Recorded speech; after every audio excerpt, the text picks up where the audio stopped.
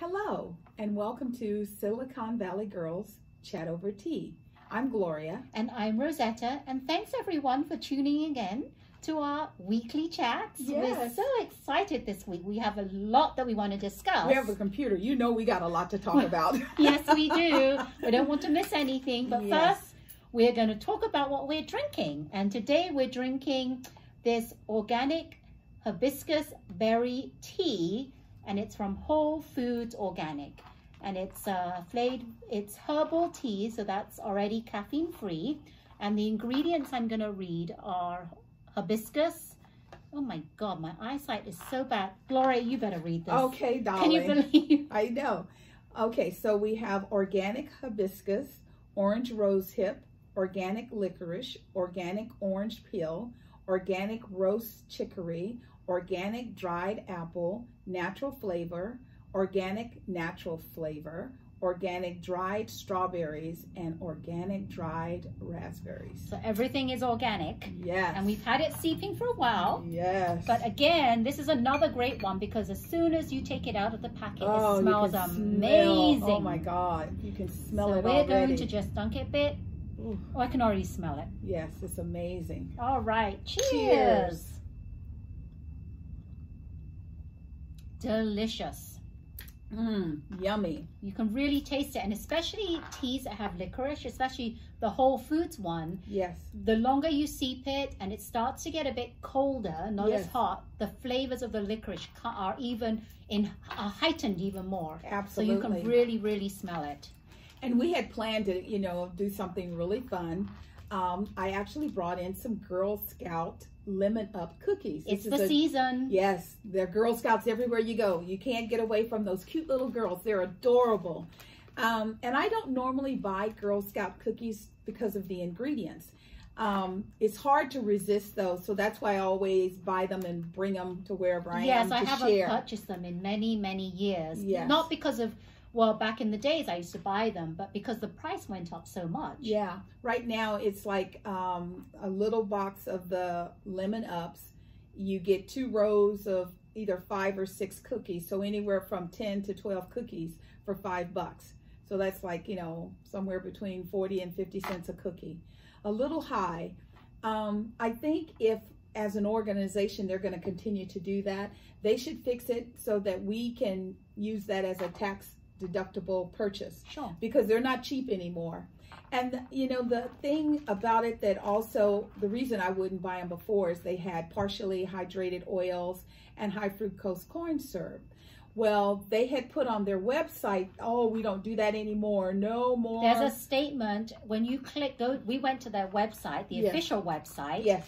And we looked into what was in the ingredients, and they have a statement that says they don't have high fructose corn syrup, but we looked, and the one that we saw was the peanut butter patties called tagalongs, and Yes. Gloria's going to read some of the ingredients. Yes. So we have sugar, peanut butter. Sugar as number one ingredient, the first ingredient. Not the flour, but the sugar. So as a cook, just think about, you're going to put more sugar than anything else. The second is peanut butter. And what they do is in parentheses, they go peanuts, comma, palm oil, comma, corn syrup solids, comma, salt. That's what makes up the peanut butter. Then we have enriched flour, which is wheat flour, niacin, and reduced iron, thiamine mononitrate, riboflavin, folic acid. Then we have vegetable oil, shortening, palm and palm kernel oils, cocoa, and the cocoa says processed with alkali, high fructose corn syrup, ding, ding, ding. Then we have leavings, which is the baking powder, the baking soda, the monocalcium phosphates, soy lecithin, salt, natural and artificial flavor. So that's what we just wanted to highlight is Yes. that they specifically have a little statement when we look at one of the other cookies, if we can find it. I'm not sure where we saw it, but it says none of their products have high fructose corn syrup, and we wanted to show that they do. Yes. Which is very odd that they would put that statement in. Which one was it? I think it was the right there, the peanut butter sandwich. Okay, so we're gonna look at the peanut butter sandwich one. And this is just peanut butter in between the sandwich that's not covered in chocolate. Yes. And this one, those are called Do-si-dos. And Do-si-dos. We will scroll down and see to the bottom. And it has... Okay, so it has this... disclaimer. Disclaimer. All of our cookies have no high fructose corn syrup, no partially hydrated oils, PHOS, 0 grams trans fat per serving, and RSPO certified mass balanced palm oil. And we didn't know what that meant, because I know as a certified health coach, palm oil is not that great for you because it's high in saturated oils. Right. I mean, you should, I mean, it's okay to have saturated oils, but in moderation. Absolutely. So we looked up, because they said it's certified mass balanced palm oil. So we didn't know what that was. So we looked it up. And what does it say, Gloria? And what it says is mass palm oil, there is no way to verify or to authenticate the palm oil. And what we found was a picture, and this picture says you take RSPO certified plantations, which is what the palm oil is. Then you put non-certified plantations right into it. You put them into a transporter and you mix them up. And then they go through the refiner process, and when they come out, they appear to be 100% RSPO certified. Appear to be. Appear.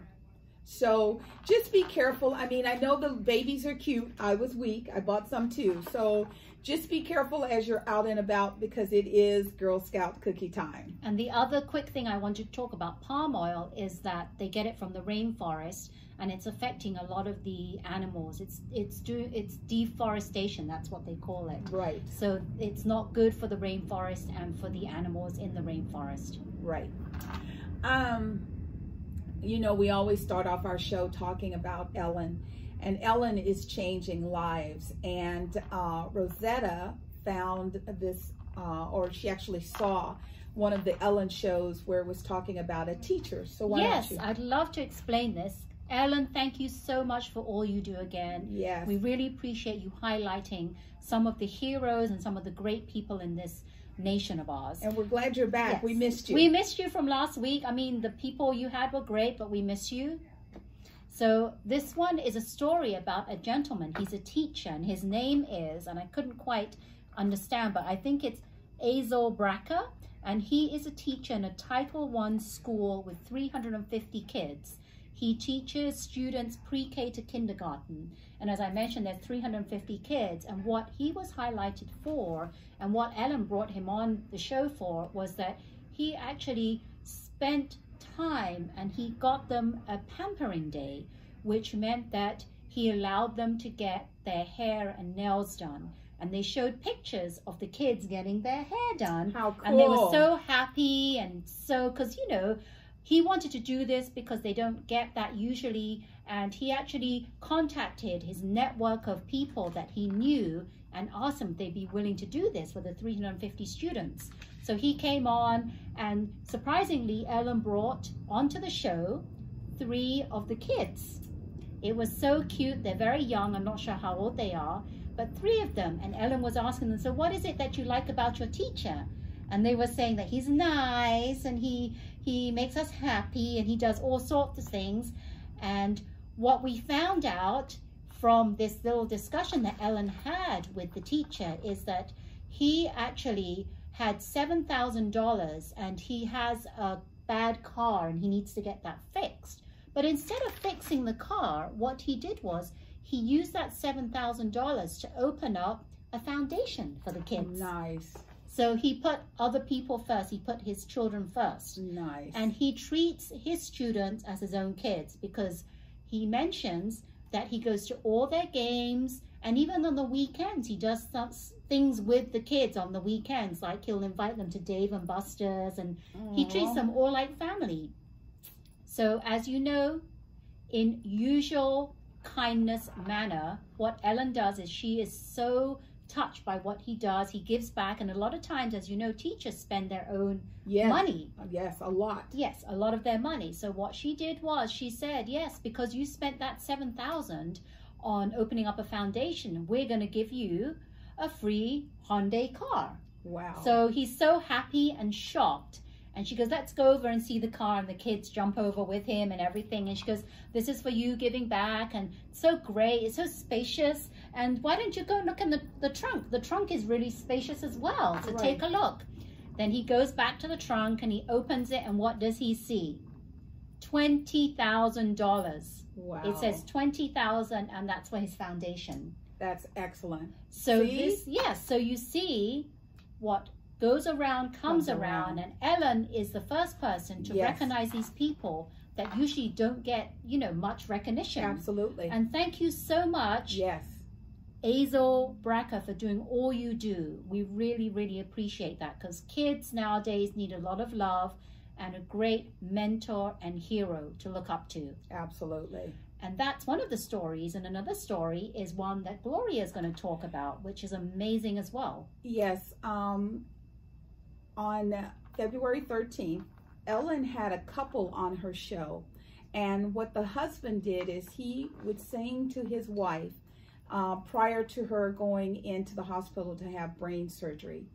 We will put a link down below so that you can check it out. It was just so heartwarming because they went through I guess he posted him singing to her. It went viral, or somehow Ellen saw it. So she has her surgery, her brain surgery, and he tells her the Ellen show called. And she's like, what? So she tells the people in the hospital, you need to do what you have to do because I have to go to Ellen, because Ellen called. So Ellen had invited them on the call. And she's like, I am not going to pass this opportunity to get to meet Ellen. So they come on the show, and it's beautiful and it's touching, as you can imagine, because that's how Ellen rolls. And what happens is Ellen was just taken aback because, number one, for a young lady to have undergone brain surgery, she looked amazing. And what she did is half of her head has these beautiful designs carved in it because she shaved her whole head. And the other side was still thin because they had to, you know, shave it completely because that's where the brain surgery actually occurred. And she was like, I'm just excited to be here and I'm grateful to be here. And so Ellen says, well, you know, for all you do, we have a little message for you from Dwayne Wade. And so he then expresses to them how their open, honest communication, supporting all that they're doing, gave him and his family a little bit of a boost because of what they're going through with their transgender son, you know, becoming a young girl. She doesn't want to be referred to as he anymore. She is she, her. So Dwayne went on to talk a little bit about, you know, how impressed he is with them. And at the conclusion of his talk, he tells them to keep on believing. And I thought that was very strong and impactful. So Ellen gives the couple some flowers and Valentine's Day candy, a little heart shape. And the wife, she's really cute. She goes, this is a heavy box of candy. And Ellen takes the ribbon off and she opens it, and it's $25,000 just to help them out with what they're going through. That is what I love about Ellen. I mean, I just can't imagine. Her heart has to just swell. She probably, that's why she's taking time off, because she has to, you know, just kind of take a deep breath and relax. She always says for her, it's the giving. Yes. That's very rewarding for her, just to see the people receiving so much love and all the kindness that she gives. Yes. I mean, it's so fulfilling for her to do that, to give.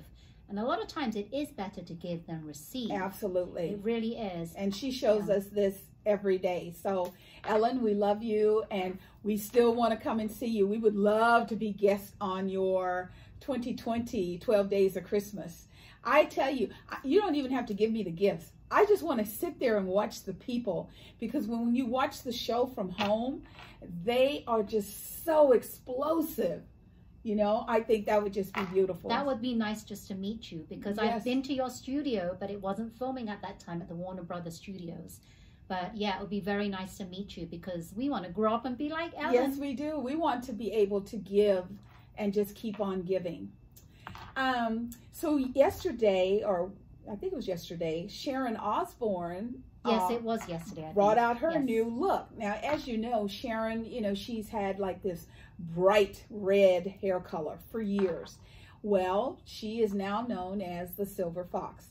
And we will put the link for you below so that you can check out her new She came do. out, they debuted her, Carrie and Anaba debuted her and said, look at Sharon Osbourne's new look. And she came out and she was a silver fox. Yes. Now, I want to know, what do you think, Gloria, of women that don't want to dye their hair anymore and become just natural or silver fox? Well, from an organic perspective, I truly understand. Because whenever I would go to a salon to get my hair done, and we'd be sitting in there and some young child of 20 years old would walk in the door and say they want their hair stripped and turned gray. And the hairdressers, they're like, okay, fine, have a seat. And I'm like, why would you want to do that before your time? It's going to do it naturally. Right. And then I remember when Sharon Osbourne's daughter had a problem with her hair. I mean, I think Kelly was in her 20s and she was already turning gray.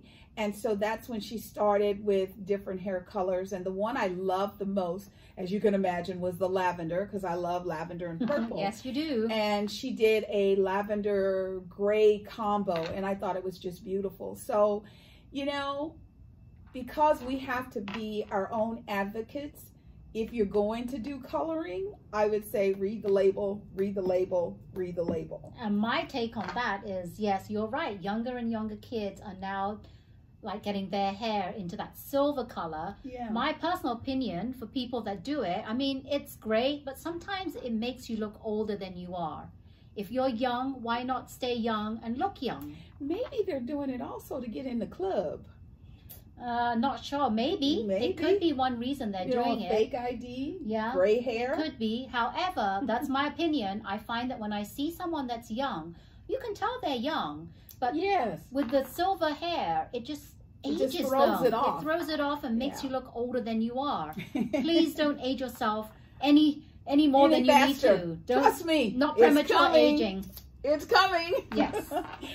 On a kind of sad note, we were talking about the Girl Scouts, so we're going to give the Boy Scouts equal time. They just filed for bankruptcy. This is a 110-year-old institution.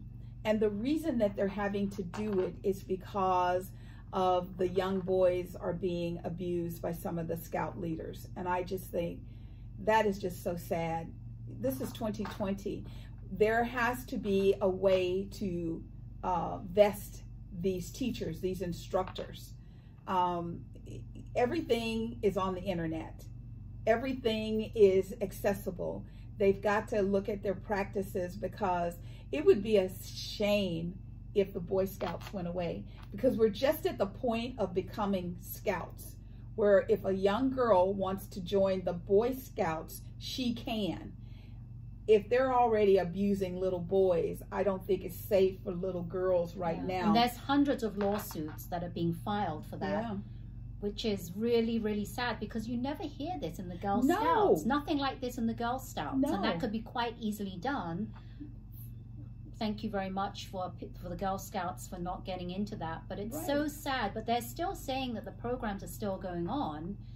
However, it is like Gloria said, there are girls that are allowed into the Boy Scouts, which I did not know of. Yes. And I'm very concerned. I'm kind of scared for them. Well, see, my son, the highest level of Boy Scout is a classification called an Eagle. Yes. My son is an Eagle. And I cried like a 2-year-old when he got his badge. That's a huge accomplishment. Yes, it really is. And that's why little girls, because in the Girl Scout, there's no badge like that. And so that was one of the draws.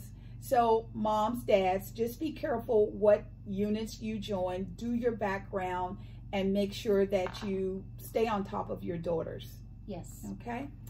On Monday, it's going to be a day of celebration of life for Kobe and his daughter, That's Gigi. Right. It's going to be at the Staples Center in Los Angeles. And the reason they're doing Monday is it's 2/24. 2 for Gianna, which is, we all knew her as Gigi, because that's all I ever heard was Gigi. And 24 for Kobe, which was his number. So I'm sure that's going to be very, very touching, and it has got to be. I don't know how Vanessa's going to make it through. So we send our love and prayers to her. I think she's a strong lady. I know she's a strong lady. The thing that I don't understand is they're selling tickets. This is not a concert event. And I'm sure that the money will be taken and given to charity.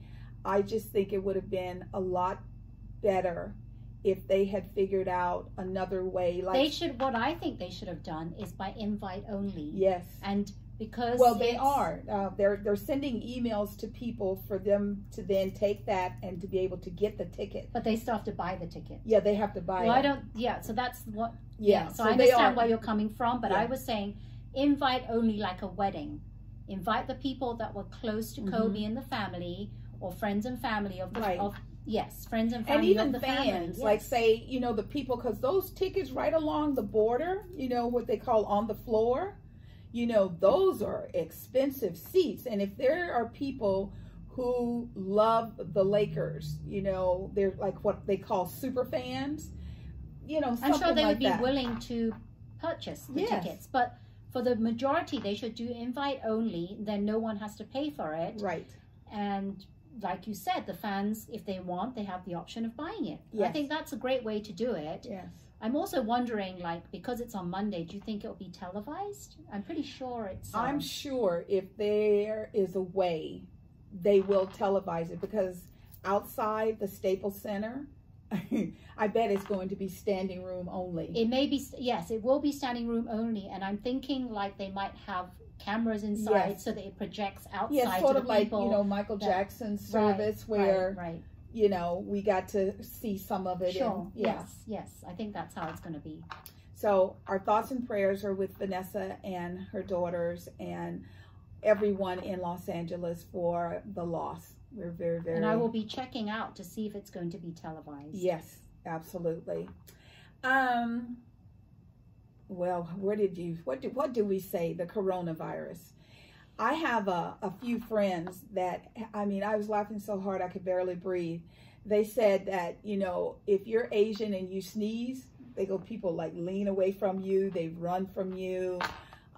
Everybody's wearing those masks, but the things they don't realize, those masks don't do anything. They don't protect you from getting the virus. They just protect you if you have some kind of illness or you got a cough and cold. It stops that from spreading to other people. Right. Or if you say you shake someone's hand, because they say we touch our face 1,000 times. So they're saying that in that respect, you won't be putting hand to I think you mouth. Will still catch it anyway, because you need to wash your hands, they're saying. So one of the things that I found very interesting, the first time we talked about it, there was a couple on the Diamond Princess.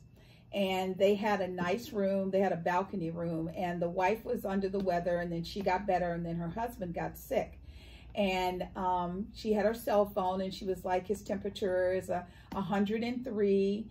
They shared that they had food. They would hang the food on the door. And they'd knock on the door. Initially, they just opened the door and take the food. Then they had to put mask on to get the food. Her husband, unfortunately, has pneumonia now. So it has, evolved into something.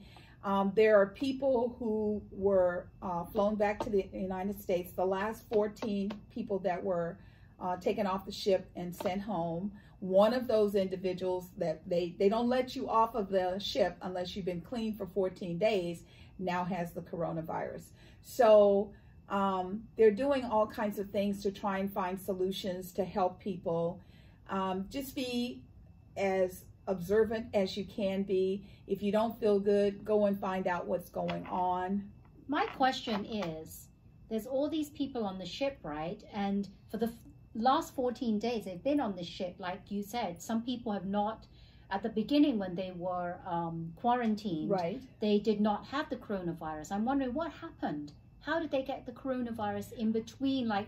And me and my husband were talking, and it's really sad because the crew members, they are bunked up with other crew members, and if they have the coronavirus, there's nothing they can do. Right. They're going to spread it to other crew members. And as we're cruisers, we love to cruise. As we know, if you have like an inside cabin, and what that means is that you just see your room. You have no window, no visibility. All you have is the air conditioning and heating unit in your room. If that virus is airborne, you can't help but get it because you're not going to get pure circulated air. So that could be maybe how they got it between the time that they first were incubated to now. That's why there's so many more. And I actually have these stats on this because it's really important to share with you. Like, it's crazy. 88 new cases of the coronavirus just confirmed aboard that Diamond Princess, and that's the only Princess cruise that cruises around Japan, the Diamond Princess, out of the Diamond Line cruise, the Princess cruise ships. Right. But 88 new cases. I mean, that's crazy. That's right. 88 new cases. Yeah. And as Gloria said, 14 of the U.S. evacuated tested for positive for the disease, and they went into isolation. There are I've been watching some YouTube videos of people, even a lady that got diagnosed recently. She's Canadian. Right. And the Canadians are not being taken off the ship. The Canadians are a bit slow to jump on to coming to rescue them. Right. So we're not sure what's happening with that. So that's kind of sad. So there's 2 planes that came to get to pick them up, the U.S. people, but the Canadians, they haven't done anything on that. Yeah. I mean, it is. And there's something that's afoot. We're going to do a little more research, and we'll share that with you next week. They're saying that the coronavirus in Silicon Valley, where we live, is spiking prices of homes. Homes are being listed, and they are selling for 30 to 40% higher than list. Now, before the coronavirus hit, there was a shortage of properties. I have friends who are realtors, and they're like, normally we would have like 1,500 listings in January, and right now we got 700. So it was low. So how did we go from low to 30 to 40% above list? So I'm going to do some more checking, and then we'll get back to you on that and let you know what we find out. Yeah, that would be nice to find out more information about that. And yes. More people are wanting to stay put. Yes, and not move around. Sure. So Maria Shriver, I hope you recognize the name. She is a beautiful woman. She is a Kennedy by birth, and she was married to Arnold Schwarzenegger for a while. Well, she launched a new, I guess you could say, let's call it a blog. So she launched this new offering, and she called it Sunday Papers. And it's all about bringing more positivity, more love, more connections into the world. Because as we all know, everywhere we go is just negativity on top of negativity. So one of the things that she put out as a suggestion was, in your neighborhoods, just invite the people around you to come over and hang out. So this one lady, she invited a couple of her friends, and she put the invite out in her area where she lived. I think the first time there were like, 2 or 3. The next time there were 12. She's up to 60 individuals now, and it's gotten so large that she has had to rent like space in a hall for them to get together for their little connections. One of the beautiful things about this is a person saw this, because once you do your Sunday meals, whatever, she asks you to, take a picture and post it to Sunday Paper so that other people can see.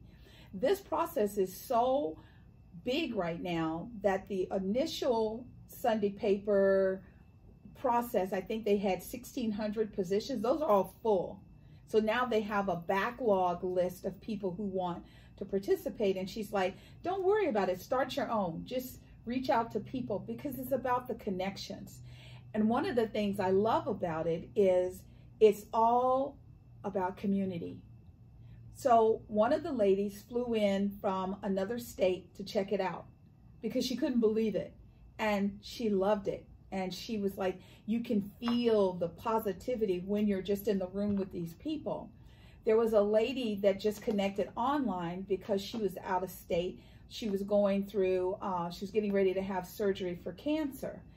The people in this room, 3 of the ladies flew to where she was to be there with her as she went through surgery and to be there at the initial phases when you're coming out. And she didn't even know them. They didn't know each other. No. This is just people helping people. Like Ellen always says, be kind to one another. That's what Maria Shriver is trying to do. Yes. Let's highlight the good things that people do in their lives. Yes. And not highlight all the bad things. negativity. All the negativity going around, all the bad things that the news is bringing up.